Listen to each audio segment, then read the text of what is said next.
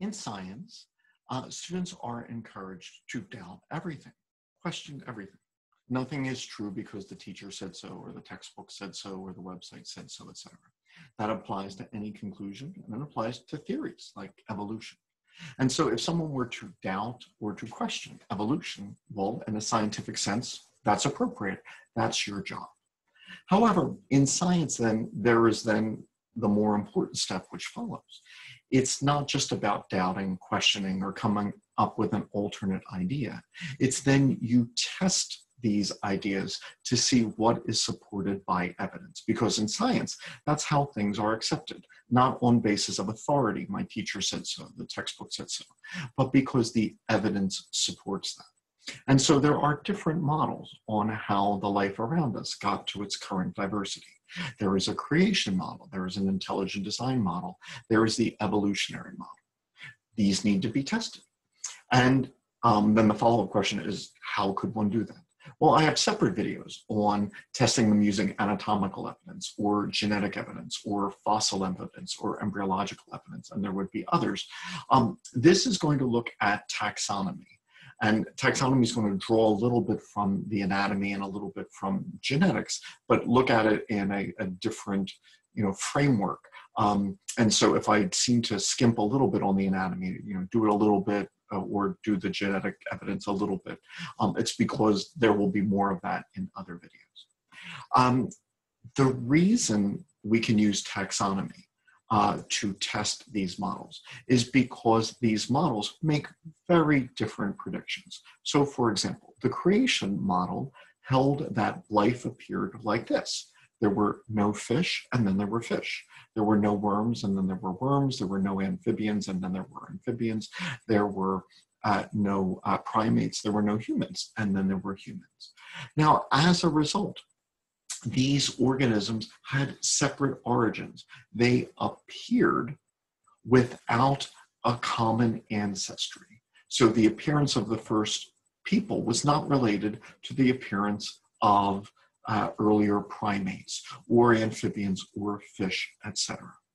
Now, in biology, we try to group organisms to make meaningful groups. The reason for that is, why would we study anatomy of one organism if all our conclusions only applied to that one organism? We want real biological groups. We want to say that thing is a primate and that means something, or that's a vertebrate and that means something. But in the creation model, primates don't mean anything. I could put these two together and say, oh, they are both primates, but that's not a real group. They don't share anything. The human would be as unrelated to the other primate as the human would be to any of these. The human would have zero biological connection to this organism and zero biological connections to those organisms. Primates would not be a real group if the creation model were true. And then that would apply to mammals. Why would one group these organisms together? They share nothing in common. They are as unrelated to each other as they are to rocks or trees. They have zero relationship to each other, and they are equally unrelated. So mammals is not a real group in the creation model, nor would amniotes be, nor would vertebrates be, nor would eukaryotes be. All of these would be grouping organisms which have no biological connection. If these organisms are unrelated and equally unrelated, putting them together in a biological group is, in a sense, a lie. And if you were to ask, what is the evidence supporting such a grouping, you wouldn't expect to find anatomical evidence, genetic evidence saying, here's a group of eukaryotes, here's a group of animals, here's a subgroup of animals called the vertebrates, here's a subgroup of vertebrates called the mammals, a subgroup of mammals called the primates, etc., because there would be no grouping.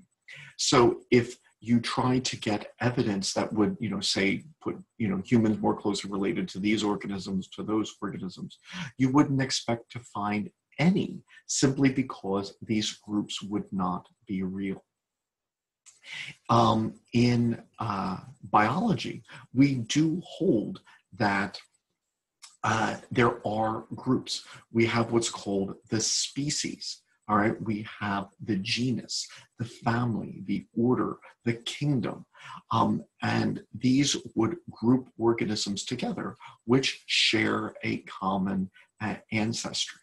And so there were, in the evolutionary model, ancestors of not only the genus Canis, but then also related genera to form a tribe. There would be ancestral bears, which would form, which would then diversify and form the ancestors of the different subfamilies. Now, in the creation model, originally it was held that no new species evolved. And so therefore, every single species in this model would then be completely unrelated to each other. Many have then modified that because the evidence against that is so overwhelming, and have concluded, well, perhaps some evolution occurs, but only within, quote, a kind. Okay, that's a hypothesis. And then the follow-up is, well, what do you mean by kind? And the answer, as I speak as someone who's, read more creationist literature than almost any creationist I've ever met, they avoid that question simply because once they try to answer it, they realize that the evidence simply doesn't support them. So when it comes to bears, for example, if you're going to modify this and say, oh, well, maybe some bears are in a kind, all right, is that Ursus arctos, the species and its subspecies? Is that the genus Ursus? Is that the subfamily Ursinae?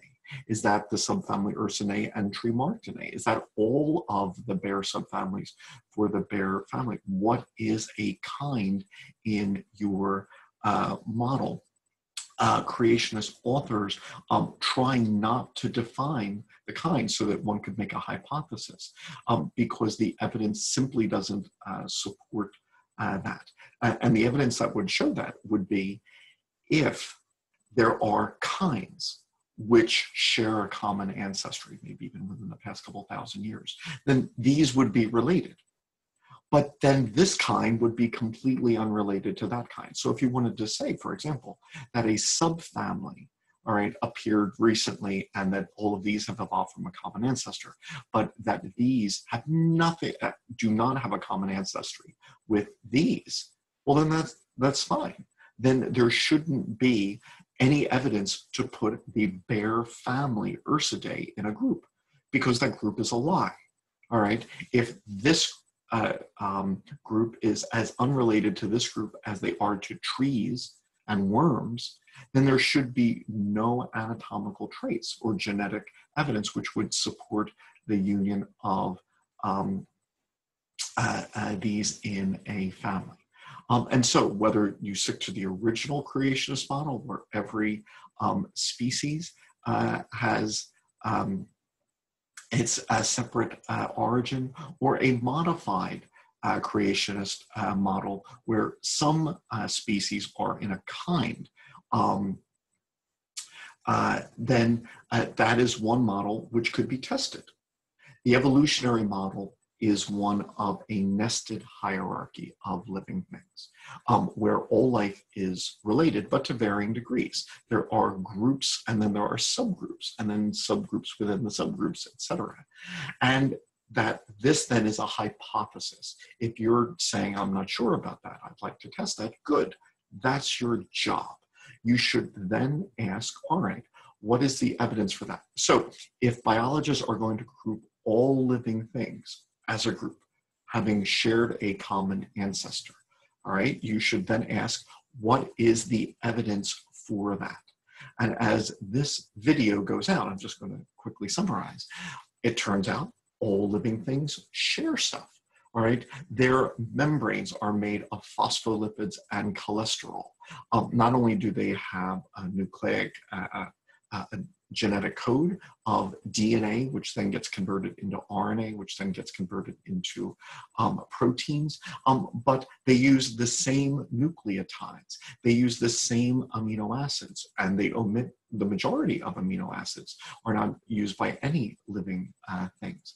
The genetic code is the same. UUU codes for phenylalanine, whether you're a bacteria, a yeast, or a human. So at the genetic level, they speak the same language. They share so many of the same proteins. There are human red blood cells, which have hemoglobin. There are bacteria, which have globin. There are human cells, which use transcription factors to help embryos differentiate. But these are similar to the transcription factors, which you can find in bacteria. And so there are things that living things share. And I am now testing the models because in the creation model, humans and bacteria are 100% unrelated. There is no reason for them to share anything. If the evolution model is true, then we would expect that there would be similarities, and there are. But now let's continue this, because once again, the evolution model just doesn't predict similarities, but a pattern of similarities. And so, as we compare living things, we find that some share features that bacteria like. So here's a bacteria. And all of these other living things are in the group which we call eukaryotes. Now, in the creation model, eukaryotes are a lie. They are not a group. They have zero connection to each other. They are as unrelated to each other as they are to bacteria. But in the evolutionary model, eukaryotes share a common ancestor more recently than they do with bacteria. And so therefore, this subgroup of living things would share features that bacteria lack. And so I play this video, and you can play it more slowly. You can then go through the list of the features which biology investigations have shown that eukaryotes share: a nucleus, and Golgi, cilia, and flagella. You might argue, well, don't some bacteria have flagella? Not this kind. Bacterial flagella completely different from the cilia and flagella, which you would find in eukaryotes. The same ways of regulating the cell cycle, etc. You can then ask, are there features which eukaryotes share? Is this sufficient to support the conclusion that eukaryotes are a real biological group? Because if they are, that supports the evolutionary model, not the creation model. And then one could look at animals, all right? So animals, and once again, we're excluding bacteria, yeast, and plants here, but animals would say include sponges. When we consider animals as diverse as humans and sponges, do they share stuff? Well, it turns out that they do. All right, collagen is the major extracellular protein. Receptor tyrosine kinases are very important signaling molecules. The multicellularity that they have and the cell junctions which they use to achieve this. And so sponges and humans share things that humans do not share with plants, or with fungi, or with amoeba, or with bacteria.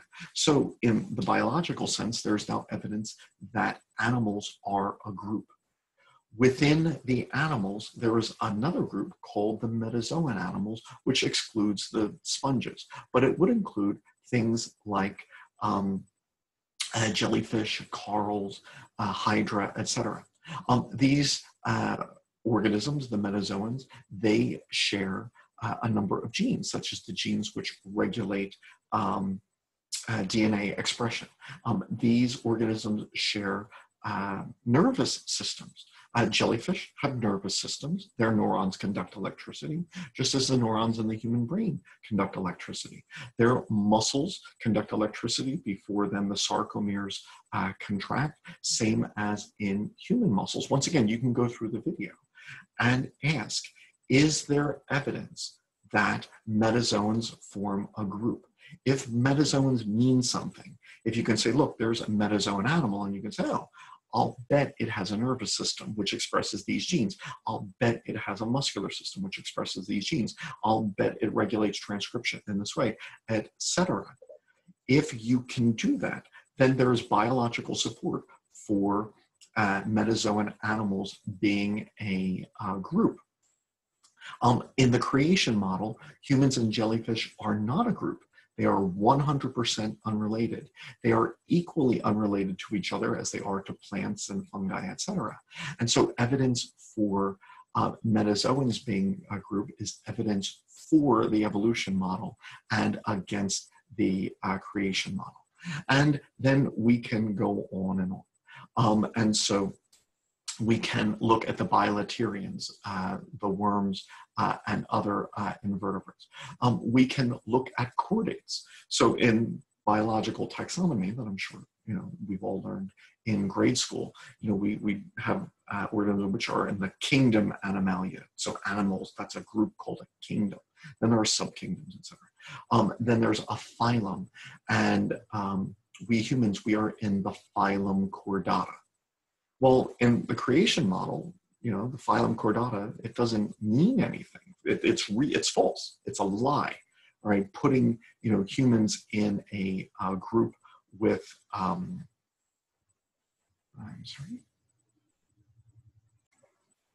So putting humans in a group with this invertebrate called a lancelet, there's no reason for it. All right. In the creation model, we are 100% unrelated. But this lancelet then has a notochord like the fish do. It has a throat with slits forming gills like fish have. It has a post-anal tail like the vertebrates have, but not the other invertebrates other than chordates. The nerve cord is hollow and tends to be on the back. The heart tends to be on the front. There's the homologue of a liver, a thyroid gland, etc. We could go on. There is no reason for this. This little wormy invertebrate doesn't have to have features with the fish because the other wormy invertebrates don't. The world is full of worms that don't have a post-anal tail, a throat with gills, a dorsal hollow nerve cord, a notochord, a liver, a thyroid, etc. All right, and so there is no reason for this little wormy invertebrate, if it's 100% unrelated to vertebrates, to have these features. Now you might say fish have a throat with slits, but we don't. But we do as embryos, as shown here in this pig, this chicken, and this human. All right, so there are features which chordates share. Now, some of these maybe they're not shared in adults and maybe just in embryos, but nevertheless, there are these traits which group us. That is consistent with the predictions of the evolutionary model, but that is the opposite of what is predicted by the creation model. Intelligent design is easier to discuss with anatomy and genetics, but the major argument of intelligent design is that complexity cannot develop in stages. Well, here is a lancelet, a little invertebrate that has some features of the fish, including features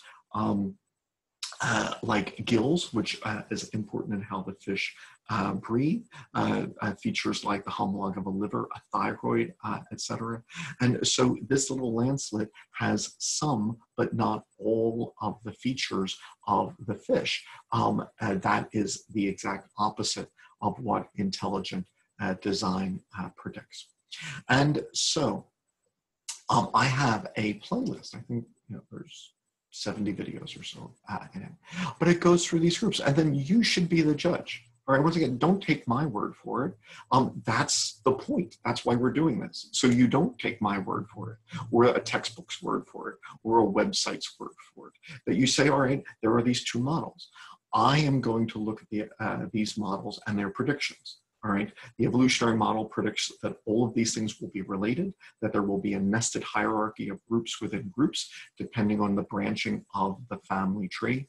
And then if that is true, there should be anatomical and genetic features which support this, which help to show that these groups in actuality are real.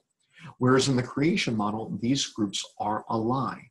Mammals are a lie. You shouldn't put things together which are unrelated. Vertebrates are a lie. Eukaryotes are a lie. These things are not only unrelated, they are equally unrelated. And expecting there to be features which unite them in a group is inconsistent with the predictions of this model. And so, as you go through these videos, you can ask, is there evidence that vertebrates form a real biological group? Is there evidence that the osteichthyans, the bony fish, form a real biological groups? Are there features which bony fish and humans share that, say, sharks or lampreys don't have? Is there evidence that sarcopterygian fish form a group? So you say, oh, some of them have lungs. Some of them have homologs of the bones which amphibians have in their arms and legs. And so, yes, so lungs would be something that not only do the land vertebrates have, but also these sarcopterygian fish. One doesn't expect that. Most fish don't have lungs. If sarcopterygian fish were as unrelated to amphibians as they are to worms, then one would not expect them to have features which the land vertebrates have. And so do tetrapods form a group? Do humans have the same bones, the same muscles as, say, amphibians? Do amniotes form a group? Do mammals form a group? Do live-bearing therian mammals form a group? Do placental mammals form a group?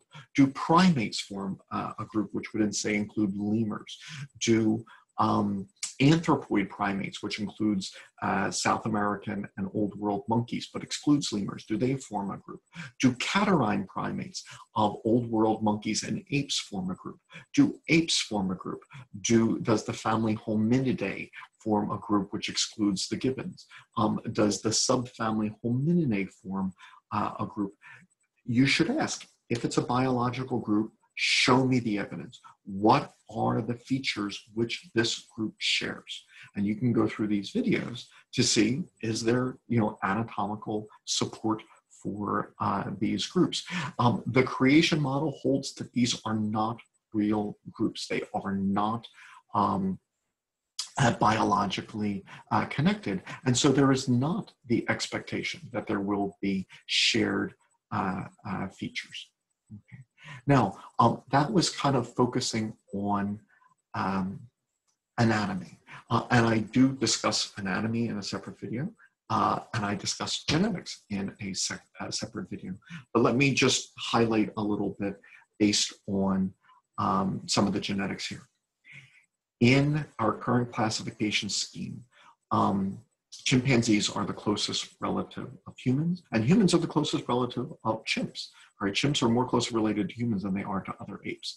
And there is genetic evidence for this, that at a genetic level, our DNA, our proteins, there are more similarities between humans and chimps than with any other individual. So for example, take the protein beta hemoglobin. It is identical in humans and chimps. Gorillas have one amino acid difference between the human and chimp sequences. So while when human red blood cell precursors make beta hemoglobin and choose a specific amino acid order, it is exactly what the two species of chimpanzee will do. Gorillas will make an almost identical protein, but it will have one amino acid difference. Orangutans will have two, and so forth, that there then are just more and more differences supporting that living things are related, but to varying degrees. Now, one could then do a study, which then kind of creates a family tree just based on sequence similarities. Let's look at the sequences of DNA. Let's look at amino acid sequences. Let's pick one gene. Let's pick lots of genes. Let's pick nuclear genes. Let's pick mitochondrial genes. Let's use genes which code for proteins. Let's use genes which code for RNA, which never becomes proteins, etc. When we do this, we see that humans, this is using mitochondrial genome comparisons, and the length of the bars represent nucleotide substitutions. At the degree of difference, so the longer the bars, the greater the distances. Humans and chimps are more closely related to each other genetically using mitochondrial DNA than any other group. But here's genetic evidence for apes. Not only is there anatomical evidence that suggests that apes are a group, but here is genetic evidence using something completely different. All right, so mitochondrial sequences are not directly coding for the loss of the tail or the muscle groups, which are defining apes as a group. So these are two completely different studies, which are coming to the exact same conclusion, which supports the evolutionary model and refutes the creation model. Here, it shows that the apes and the old world monkeys form a group, just like the anatomy suggests. Here it shows that the apes, the old world monkeys, and the new world monkeys form a group, just like the anatomy suggested. You add in the lemurs, then the order primates forms a group more closely related to each other than to any other group. And we live in an era where genetic sequences are published by the thousands and thousands. So if you have these models, you can test them. All right, and you should. That's what we do in science. We test our ideas. So if you wanted to look for the carnivores and say, all right, well, there's dogs, there's bears, there's cats. How are they related? Is there evidence for a cat family, a dog family, a bear family, suborders, which include the dog suborder, the cat suborder, the order Carnivora, etc. And so you could then investigate these studies. So I have just samples. I mean, there are just tens and tens of thousands of these. I'm only given a couple in animation form, and obviously I give the citation so that you can read the papers which supported this. But if you were to take these songbirds and ask, are they completely unrelated to each other? No. All right, so we see that songbirds are all related to each other, but to varying degrees. We have orders and suborders and families, etc. In the creation model, beyond a kind, whatever that is, and creations haven't defined that for songbirds or for any other group that has been accepted by the majority of creationists. This certainly, this is the exact opposite of what creationists predict. And as I discuss elsewhere in this playlist, I just go through, group after group. And so the genetic studies of mammals have all supported the evolutionary concept of a nested hierarchy within mammals, not the completely unrelated grouping that the creation model would predict. If, once again, one had a modified creationist model saying some mammals are related in a kind but not others, well, fine. Where in the evidence are there these kinds? Do a genetic sequence. Humans and chimps are more closely related to each other than many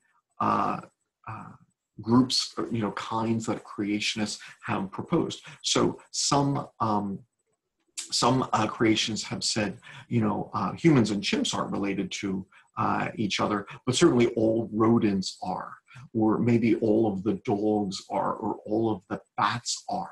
Well, once again, if the lengths of these lines is representing the degree of genetic difference, look at the lengths of the line that separate bats compared to, say, humans and chimps. Humans and chimps are far more genetically related to each other than bats are to each other. And so some creationists have said, oh, I think this might be a kind, descended from a common ancestor in the past couple thousand years, but these could never descend from a common ancestor, not even in 5 to 7 million years because of how different they are. That's a hypothesis, but it just is refuted by the data. The data shows it to just be false. And so there can be studies made, one gene or two gene, or, by now we've created, so many sequences have been collected that one can compare thousands of sequences. So this is an enormously powerful study using thousands of sequences to support the grouping of these organisms in a way which overwhelmingly supports the evolution model and refutes the creation model. And so we could see that here. So once again, with turtles, some creationists have said, well, maybe this group of turtles is a group and that group of turtles is a group, but I don't think we want to say that all turtles are a group. Well, there's just no evidence that, here's genetic sequences showing that, these turtles are very closely related, but they are as unrelated to other turtles as they are to worms and plants and fungi, etc. And so one sees this pattern everywhere, all right? So whether one considers mammals or birds or turtles or frogs or all vertebrates or fish are coming up, I swear, somewhere, or insects, etc. So, okay. One just sees this nested hierarchy of groups within groups. All are related, but to varying degrees, representing the branching of a great family tree over time. So in biology, we talk about insects as a group, or the beetle order Coleoptera as a group. And there is biological evidence to support that, anatomical traits and genetics. The creation model holds that these are 100% unrelated if they don't form a kind, and creationists simply can't agree on what a kind is, not even close. And so this evidence strongly supports the evolution model, strongly refutes the creation model. The same then is true of fungi, or of protists, or of bacteria. And so in biology, we classify things into groups to make biology manageable. And in a way, as we do this, we are testing these various models, because if a group is real, then there should be anatomical and genetic traits which members of the group share. That's why they're classified in the group. In the evolutionary model, these groups are real. They're real because they share a biological ancestor, and they are now sharing the gene sequences or the anatomical traits which their biological ancestor possessed. But in the creation model, these groupings are simply a lie. See this branching pattern? This is showing relationships between organisms which in the creation model are 100% unrelated to each other. When you have these models, they then get tested. And and the evidence simply does not support the creation model. It overwhelmingly supports the evolutionary model.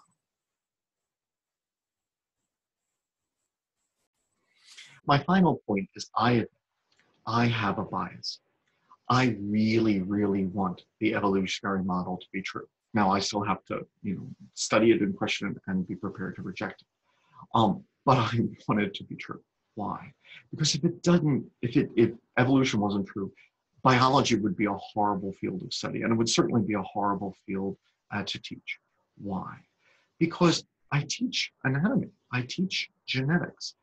Who would study anatomy if every time you studied an organism that it was 100% different from the next organism that you studied?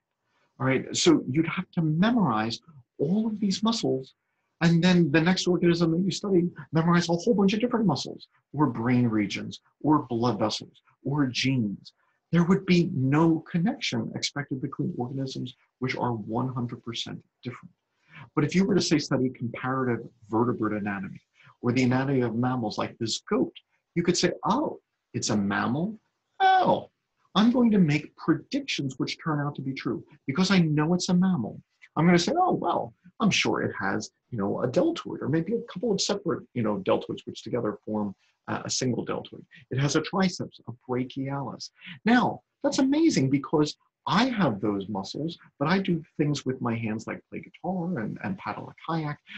But those are the same muscles that you would find in a cat or a goat, even though these organisms are doing things completely different from their arms. So this, in the creation model, this monkey is 100% unrelated to me. But anatomically, it is practically the same. All right, the muscles, the nerves, etc. And from biology, that's now important because when one studies one mammal, you can now make predictions about other mammals which turn out to be true on the muscles that they have, the brain regions that they have, the genes that they have, on which chromosomes the genes are, how many genes are in a row. You can make incredibly precise predictions which turn out to be true. The evolutionary model is so incredibly valuable, which is why in the aftermath of the acceptance of evolution, the field of biology has accumulated knowledge, I would argue, faster than any other field of study in human history. Evolution has allowed us to make predictions which turn out to be true. We understand anatomy and genetics and embryology so much better because of applying the predictions of anatomy. If the creationist model were true, and this monkey was 100% unrelated to me, or this goat was 100% unrelated to me, or this cat, what predictions would I make about something which is 100% unrelated to the things that I've already studied? None necessarily. And so I wouldn't necessarily learn anything. In the creation model, biology would just be this endless set of facts to memorize with nothing joining them. It just wouldn't make sense. It would be a horrible field to study and a horrible field to teach. But biology is a wonderful field to study and a wonderful field to teach because there are patterns. And when one learns, the pattern, one can now make predictions about things which are true. And you can do this. So once again, don't take my word for anything in science. That's not what we do. Make predictions. So think of, say, the evolution model, creation model, or any other model that you choose. And then say, all right, what predictions would this say about groups like mammals, vertebrates, etc.? And then go out and study those groups and ask yourself, what does the evidence support? And those who classify life's organisms and diversity into groups overwhelmingly support the evolutionary model and overwhelmingly refute the creation model.